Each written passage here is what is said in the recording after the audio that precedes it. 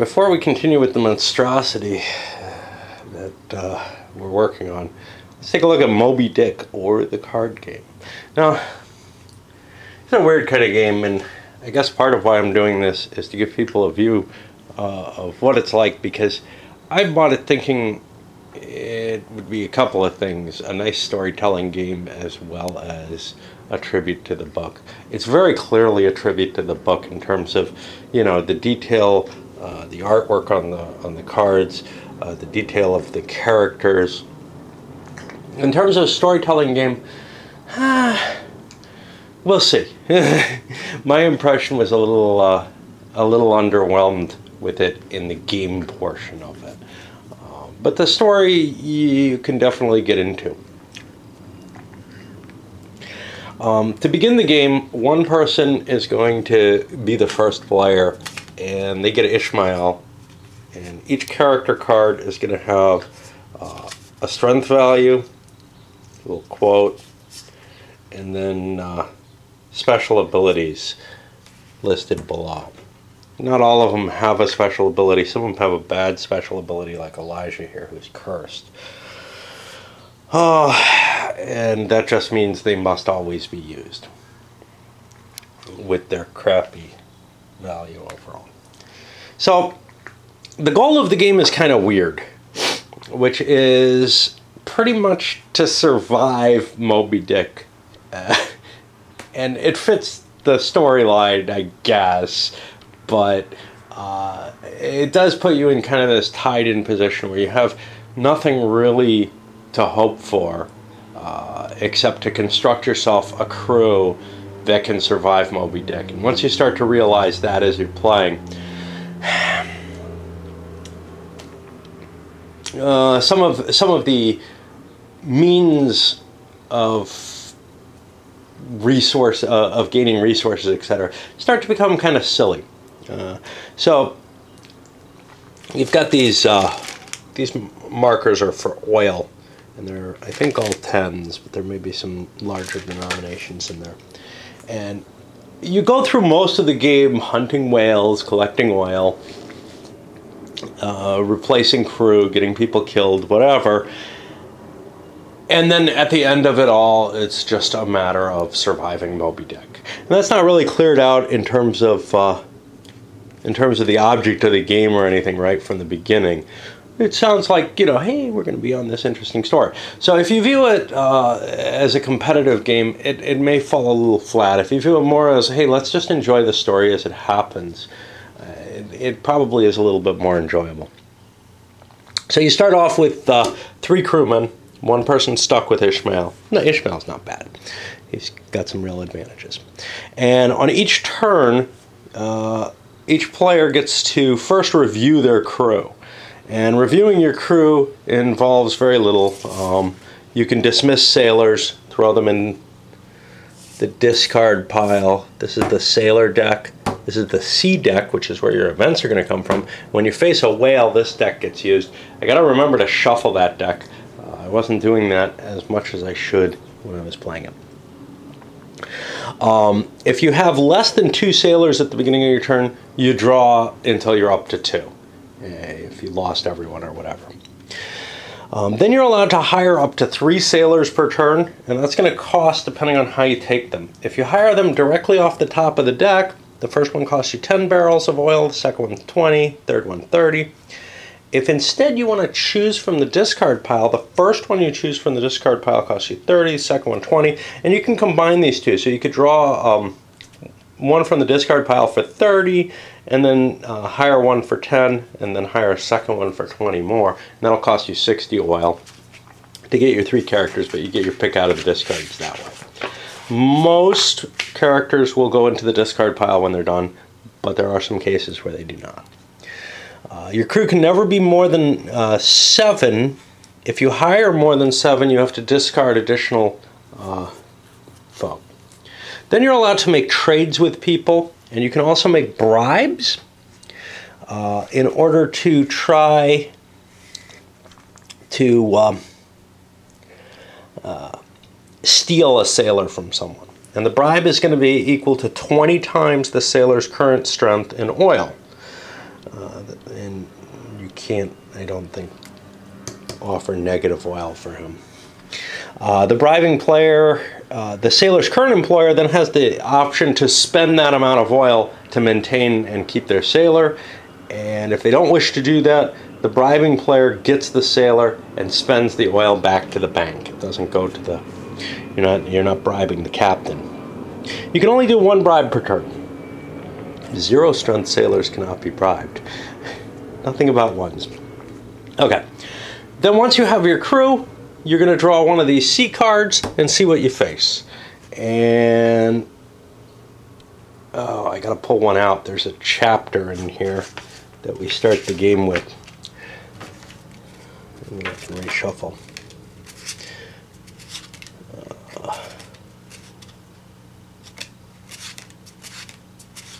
Trying to remember which one it is. So at the top. Okay.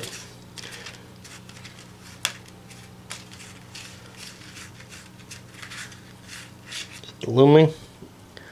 Sounds proper.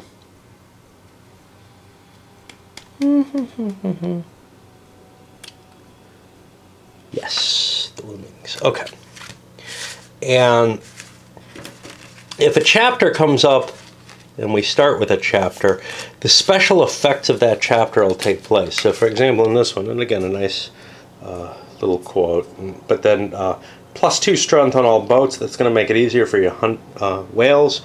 And your mission is to hire a 7-man crew. If you have a mission and you succeed in that, you're going to get a benefit, which we'll hit in a bit. As soon as a new chapter comes up, whoever drew it gets Ahab as a crew member, and then they can discard someone. If they discard Ahab, he goes out of play. He doesn't go back in the deck. That's the only way you kind of get Ahab. And Ahab's kind of cool. His ability is that he can't be bribed. His crew can't be bribed. Ishmael's ability is to copy someone else who's involved in the hunt. Doesn't have to be your own sailor, can be someone else's. Anyway, other things though can be events, and they could also be critters that you can hunt. Now, critters that you can hunt have 3 values on them: the maximum number of sailors you can send after them, the amount of oil that they will produce if you are the killer, and the number of the strength that you have to exceed to finish them off. And then maybe they have a special ability, like the right whale will not be able to bite you. Okay.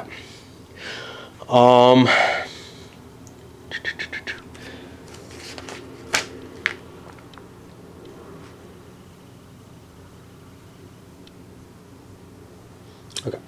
When a whale comes up, everybody gets to set up a boat with no more than the number of sailors. They may have to send certain people. So for example, Ishmael has to go with every boat. Any cursed member has to go with any boat. Ahab has to go with any boat. But otherwise, you try to set up some sort of value. For example, Bildad here, if you don't send him in a boat, his special ability isn't going to take effect. So even though he's got a low strength, he might be of value to you to send in a boat. Okay. When you lower your boat, you're going to be set to unfast, which just means you don't have a harpoon in the whale. And then you begin the attack or the approach or whatever. And in order to do that, you'll draw one of these cards, take the effect of it. This may be, many of these are an attack by the whale. So for example this, if unfast, roll greater than 3 to stay in the hunt. If fast, you get -2 boat strength on your next attack. So no matter what, it's a problem. You might get knocked out of the chase entirely, or you're going to have a reduction to the attack. The die is kind of interesting. It's a 1 through 6 die. This is a 1. This is a 2. That's not too bad. I think a 3 is D. Yeah, easy to... I think this is a 3, but that may be a 4. But there's 3 little pieces to it. This is the 4. Maybe this is 2. It's unreadable. I mean, it would be so much better. You have to memorize the different symbols. Now that's a 5 because it's got 5 little pips to it, 5 little things. And then the wheel is the 6. And, you know, it takes a little getting used to that, and eventually it's not too hard. Okay. So what happens is you check the whale attack, see what happens. It might not be anything. And it might end up killing some of your sailors. And then the sailors are allowed to make a counterattack. And what they do for their attack is you roll both dice, you add them together, and you add the strength of all your sailors in the boat.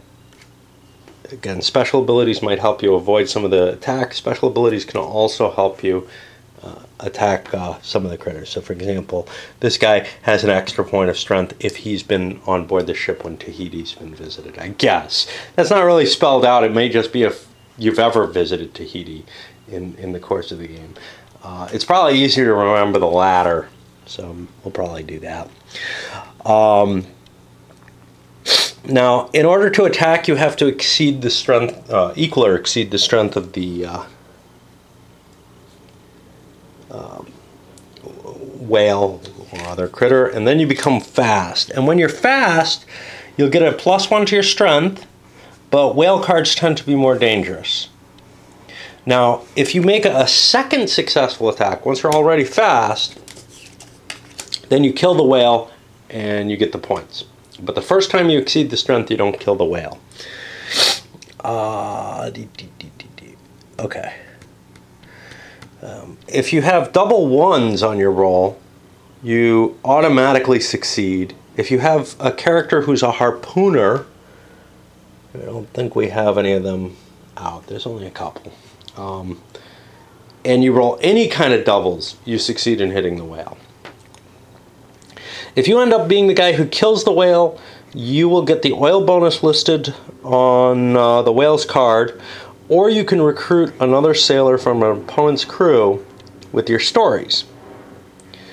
Everyone else will get 10 barrels of oil.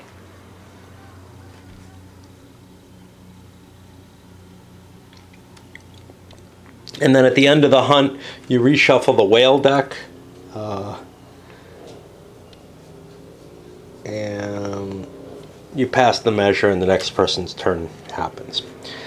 Now, some of the cards are Moby Dick cards. And because he's white, they're all white. And they just have a quote on them. For the most part, those aren't going to have an effect to you until you get to a certain point in the game. Once you have a certain number of chapters in the game, and I think we're going to play with like 5. I tried playing with the whole deck of chapters, and it was just too long that way. They suggest, I think, 5. We'll play with whatever they suggest. Then you'll have a final attack on Moby Dick. And when you hunt him, you'll be considered permanently fast and have the bonus. You cannot retreat or be removed from the hunt. Ahab and Fedallah will enter activated. So whenever you use an ability, you get activated and you kind of push the character forward. They can only use their ability once in the course of any given hunt, for the most part. Okay, so some of the whale cards have different effects for Moby Dick. In general, though, you're just trying to survive him with a crew member.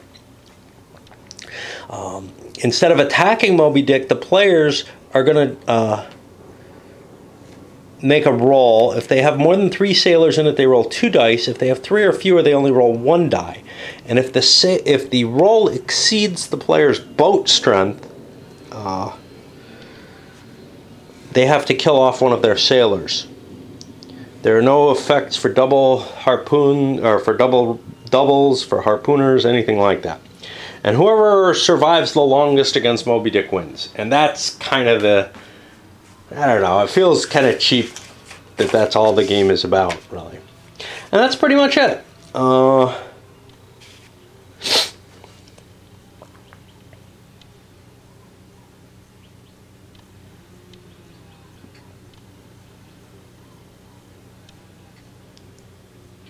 You have another suggestion, playing it in chronological order. I think each time you go through a deck. Let's see.